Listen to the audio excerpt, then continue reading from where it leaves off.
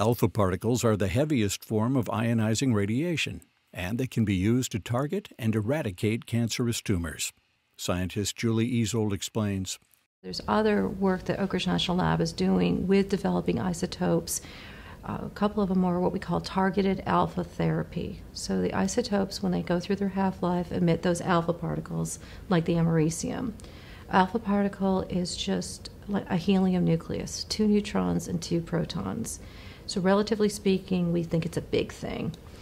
And it packs a wallop. It has a lot of energy in it. And the idea is if you could attach the isotope to a protein or an enzyme that would go to the cancer tumor, go through and attach itself, it would literally just start bombing that tumor from the outside and work its way in with minimal damage to anything around it. So I equate it to a smart bomb.